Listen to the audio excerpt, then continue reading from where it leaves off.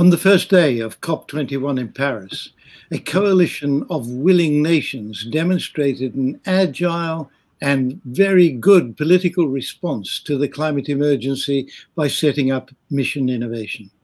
And since then, governments and their scientists have delivered remarkable advances in developing the wide variety of breakthrough technologies needed in a post-fossil fuel world.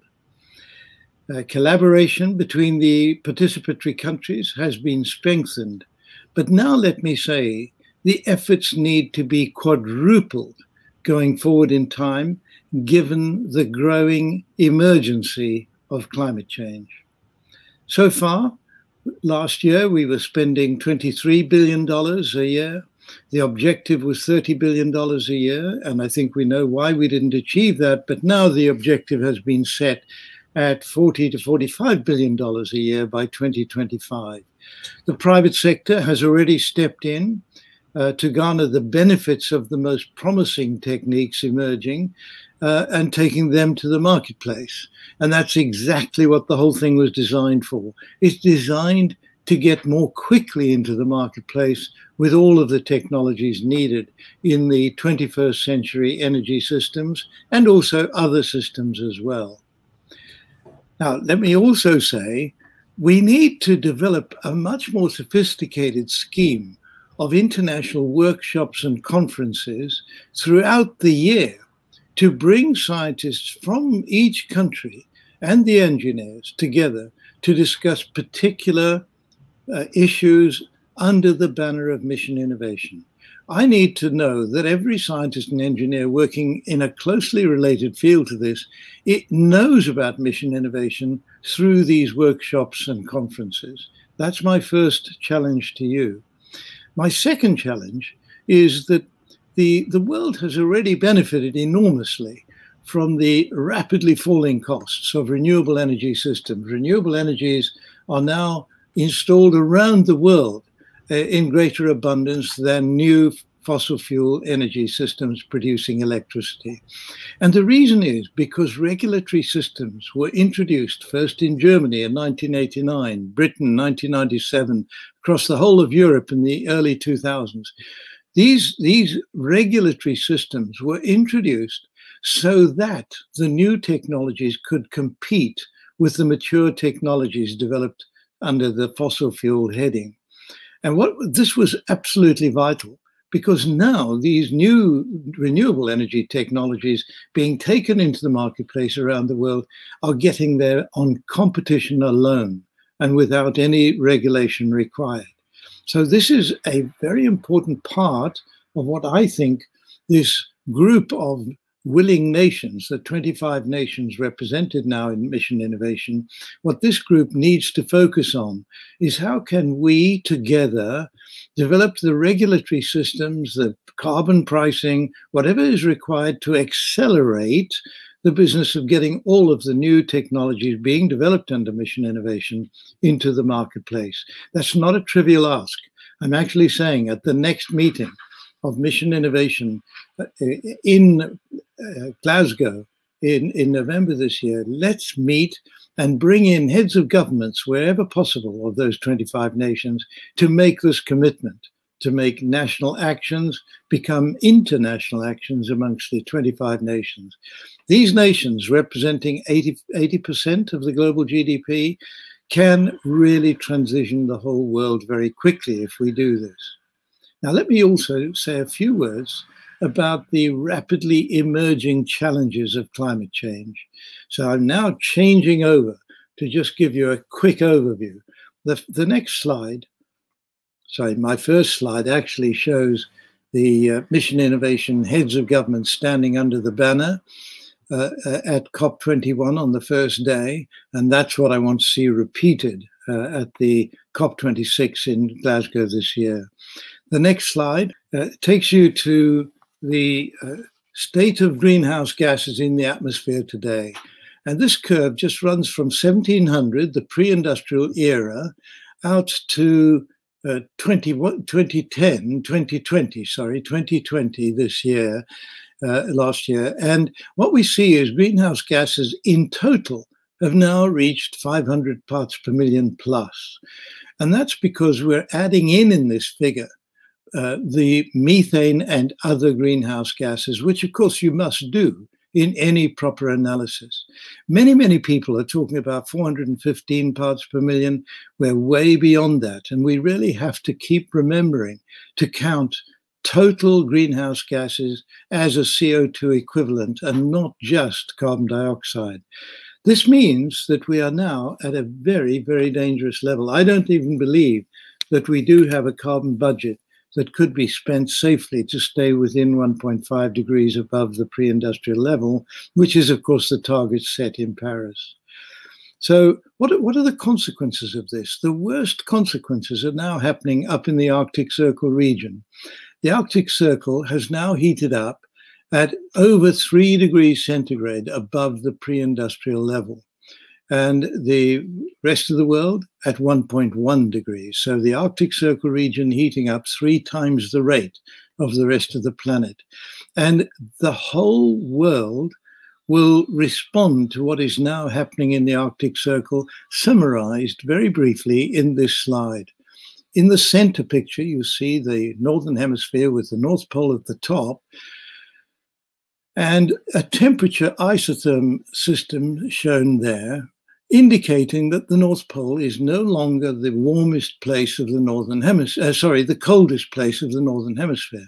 And the reason is because the Arctic ice has been rapidly melting over the last 20 years until the point has been reached where during the Arctic summer, the blue sea, which absorbs sunlight during that polar summer, is now exposed 50% of the Arctic Sea to sunlight.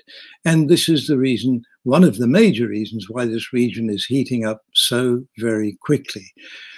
The polar vortex, which was a circular wind, is now a distorted circular wind around the Arctic Circle region, and it's meandering. But you'll see in this particular picture that the region between Canada and the United States was the coldest region of the Northern Hemisphere at this point. And this meandering means that the weather changes quite dramatically now in the Northern Hemisphere. On the left-hand side is Greenland, sitting now during the Arctic polar summer in a warm blue sea. When all the ice on Greenland has melted, global sea levels will have risen by 7.5 meters, 23 feet. And of course, the map of the world will dramatically change and all of our global cities will no longer be livable. It'll take quite some time to lose that amount of ice. But it's very clear now that we have to be planning, unless we can manage to avoid this, we have to be planning for a sea level rise by the end of the century of 2 to 4 meters and not 0.5 meter as we were planning before. On the right-hand side is another risk up in the Arctic Circle region. There's a vast amount of methane trapped in the permafrost, and the permafrost is now emitting methane, and in the northern region of Russia, explosive releases of methane are now occurring on a fairly frequent basis. Methane is a very significant greenhouse gas, and this all really has to be managed if we're going to avoid a catastrophe going into the future. Next slide, please. Just shows one of the catastrophic effects of what is happening in the Arctic Circle region. You'll see here a map of Vietnam, and on the left, the prediction of flooding at high tide, that's ocean flooding in Vietnam. And you'll see a significant part of the country flooded in 30 years' time on an annual basis. If we then take you over to the right-hand side, this is the latest projection. These two projections made 10 years apart, the latest projection taking into account everything I've just been telling you about. You'll see that Vietnam is essentially underwater at least once a year, 90% of the country. No longer producing rice. The biggest rice paddy fields in the world are there. But of course, across the water, Indonesia, the whole of Southeast Asia, suffering along these lines. Indonesia, Jakarta, the capital, will be unlivable unless something is managed by the time we get to mid-century, already heavily flooded in January this year. So there's just a snapshot of the nature of the new challenges we're faced with. What I now need to look at is how we manage to go forward. Next slide. We know that country after country is now following the notion of net zero emission targets by 2050. That was first made by the British government in 2017. Now the nations that together have made this commitment amount to about 70% of the global GDP. We need to achieve that and recognize that this is a major wealth creation opportunity for the private sector. Mission innovation is really aimed at delivering on that program. But what we need to do to get net zero is to create greenhouse gas sinks so that the continued emission, for example, from farmlands where methane emission is inevitable, but also from remaining human activities that cannot be reduced to zero, will have to be reduced by removing greenhouse gases from the atmosphere. So the big new target is to create new large-scale greenhouse gas sinks to take us to net zero and beyond safely and at low cost. Today, the big message from the Arctic Circle region is that we've already got too much in the way of greenhouse gases in the atmosphere. That 500 parts per million, in my view, needs to be brought down to 350 parts per million by the end of the century in order to create a safe world for our civilization to continue to develop in. Next slide, please. I'm just listing here, and I won't dwell on them, a range of greenhouse gas removal technologies that are being investigated, many of these here in the UK and in other countries in the 25 members of the Mission Innovation States. I would like to see mission innovation activities focus in on these greenhouse gas removal technologies. This list is not meant to be comprehensive. And I believe, in my view, the most promising are the marine-based technologies, the third one down, including marine permaculture, coastal upwelling to develop marine kelp, seaweed farms, etc., and deep ocean fertilization. And we need experiments funded by public money through governments, mission innovation, to see that all of these things can be achieved without negative consequences. The fourth bullet point is focused on methane removal, and there's just one technique discussed there for methane removal. We need considerably more activity focused down on this area. Next slide, please. What I'm focusing on here is this is what the public sector research needs to focus on. One, technological feasibility. Two, scalability. What is the scalability in terms of CO2 sequestration potential?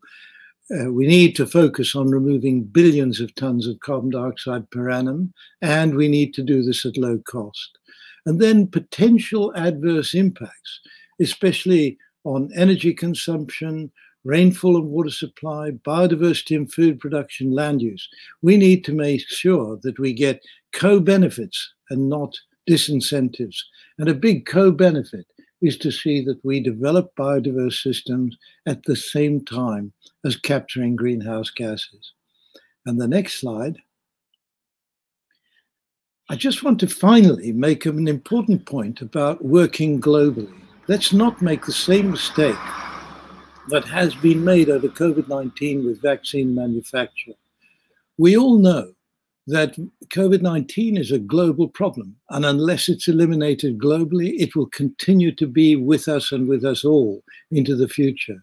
We have to see that vaccines are made available globally. In the same way, I'm saying that climate change is a global problem, and we need to see that equitable policies and solutions are available for all countries. Governments, scientists, and investors will need to focus on seeing that we are dealing with that international problem. But we also need to dynamically improve our actions, the speed of action, to deliver across the world at pace. Thank you very much.